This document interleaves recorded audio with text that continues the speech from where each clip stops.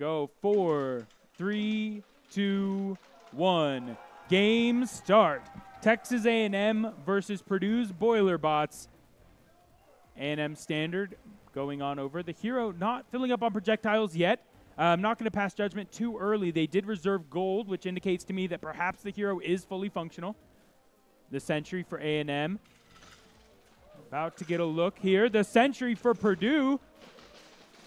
Taking some shots. That CV working. A&M sentry not launching projectiles, but the sentry for Purdue, even though it's able to defend itself, taking the wrong end of that trade down to 390 HP.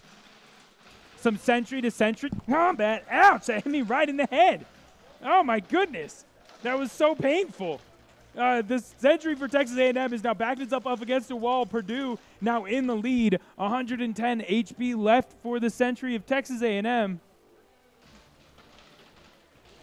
The rough look for TAMU's sentry, but really impressive from Purdue that they are continuing to fire. 90 health left. They're not hitting a lot of the shots that it's firing, but enough to make a difference. Now 80, now 70, now 60. They're dialing it in. The sentry now getting drilled by TAMU's reigning champ 1v1 confrontation standard. The sentry for Texas A&M down. Purdue maintaining their lead as the sentry for Purdue falls to 90. The base for Texas A&M starting to take some damage. Purdue getting some early chip. That's good strats. That's good moves. Purdue has their balancing standard that will allow them to deal damage to the base from a relatively safe position as the sentry for Purdue falls as well. 3 minutes and 20 seconds left to go. Texas A&M slightly behind. The standard rushing the base, trying to even that out. Texas A&M's hero has 5 projectiles. The hero there against a standard team really should be able to push them ahead. If A&M's hero is able to fire projectiles, they'll finish this game very quickly. Otherwise, it's going to be a base race of 1 standard versus 2. Ismi Barron says, come on, TAMU. I know that sentry can slap.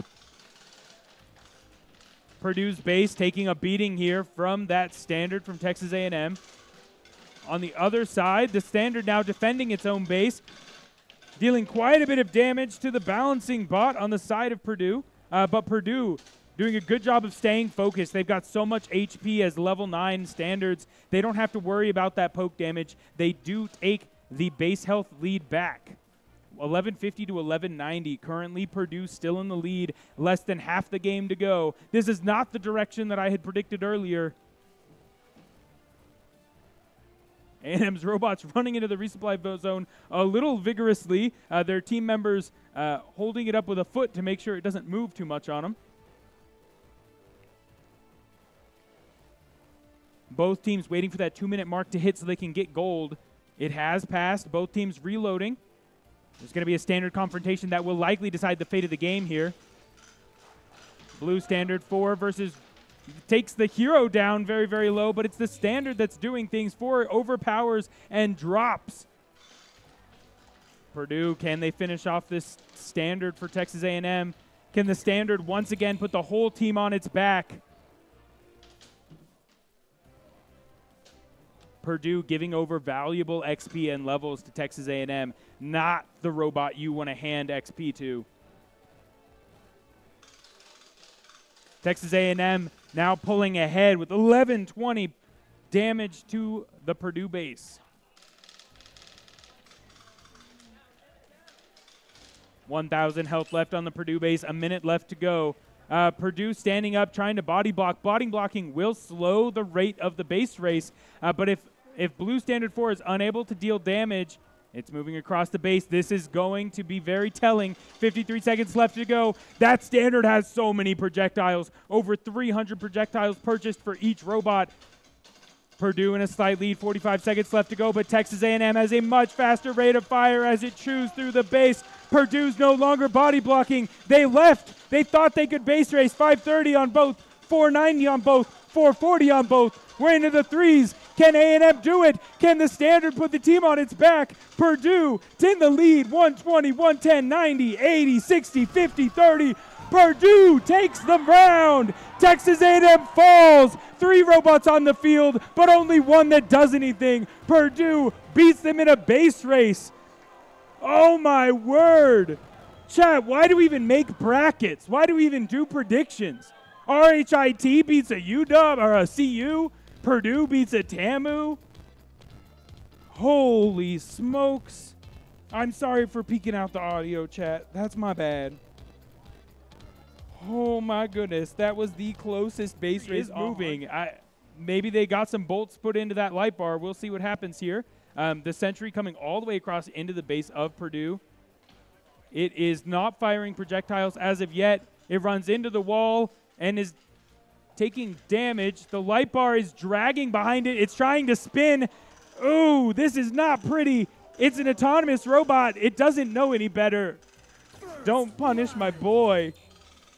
First blood coming across for Texas A&M in spite of their disconnected Sentry. So a relatively tied game as their Sentry is kicked out. But A&M keeping their head screwed on straight. They're able to deal 400 damage to the base and get a significant base lead. Purdue, I guess, spent their projectiles killing the hero there early.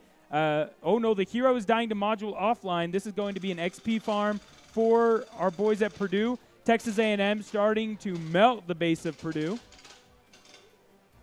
Purdue firing back. Whoa. If Purdue wants to win this, they're going to have to start stopping A&M's standard. You can't allow the standard to come and unload another 170 projectiles. You see the standard splitting for Purdue. Last time they were actually able to base race. It's standing up. It's trying to get in the way, trying to body block. 600 to 1,000. He's not actually standing in the right place, so A&M still firing through. The hero continuing to just spawn and die. I don't think this body block is very effective. Purdue won their last match by 2v1 base racing. A&M going back, zero projectiles, $0 in 16 seconds. They will have a lot of projectiles all funneled into one standard. Round one, John. The hero was unable to fire projectiles, and it was a base race. 2 standards versus 1 standard. Came down to 1 second of firing. Round 2, the Sentry got ejected because it fell apart on the field. The hero has a module offline. The standard once again trying to carry the team on its back. Relatively successful. Purdue still trying to body block. They're trying the same strat, but it obviously didn't work as Texas A&M able to clutch up round 2, and they will take it 1-for-1. One for one. They're able to clutch up round 2. There we go, and take 1-for-1. Oh, Texas A&M. Field 3 functional robots, please. Yeah, so the referees did eject that Sentry for Texas A&M because it was illegal and honestly just a safety hazard. It was dragging electrical components, twisting them in circles. That's not something you need to do with wiring.